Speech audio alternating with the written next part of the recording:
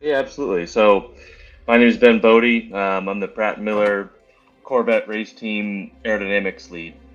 GT3 aero compared to a production Corvette Z06, if you line them up next to each other, is it obscenely obvious that it's a different car? And if so, how much of the surface from one to the next have you played with compared to the production car? Yeah, that's another good question. So, visually they're quite similar, and that's the whole intent, right? Is we want the car to represent the street counterpart. In my eyes, they're entirely different vehicles. We have regulations, a long list of regulations that limit what we can and can't change, and by how much you can change things. So the intent of those regulations is to keep things based very much on the production car. However, there's a lot of room to make big aerodynamic changes. So although the changes might be fairly small visually, the aerodynamic impact is significant. So the only surfaces that are unchanged on the car are the greenhouse and the doors. We've changed essentially everything else. Wow. The most effective changes, of course, are on the underbody and the large rear wing out back.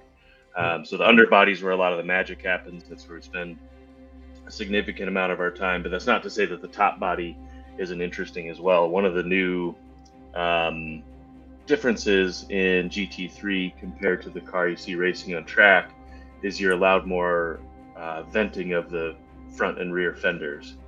And you see that in a lot of prototype cars, and you see that just in general throughout racing. What that does is it depressurizes the wheel wells. The wheel wells naturally create lift. So by depressurizing the wheel wells, you generate more downforce. And so it's no secret, there's been plenty of pictures online so far. The GT3 car has a huge air dam in it, on the front. Is it a combination of cooling, and does it also provide suction, or is it purely just cooling? Yeah, it's actually mostly about the front downforce. So the cooling impact, of course, we're studying all the time. So whether we're testing in CFD or the wind tunnel, we're constantly monitoring the balance between being able to cool the car and hit our downforce, drag, and car characteristic targets that we talked about earlier. Yeah. However, that particular one, cooling isn't impacted too much, so it's mostly a question of how we're managing the air under the car. Yep. What's interesting about that, and you see the difference in that front splitter between the C8R and the GT3, is, of course, by changing the front splitter, you see a change in front downforce. But part of what we're actually managing is the flow that goes all the way to the rear diffuser and balancing the rear downforce. So I think that's one of the things that's so interesting about aerodynamics is everything's very interactive. You can't just change one part of the car and get one parameter to change.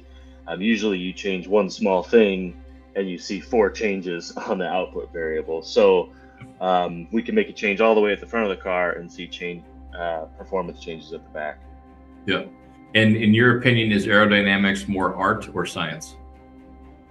I think that's what I like about it so much, is I think there's such an art aspect to it. I don't think that it can be sent to an optimizer and all cars would be shaped the same. I think that there's still an important human element to it. And if any aerodynamicist says they know exactly what they're doing, I think they're lying.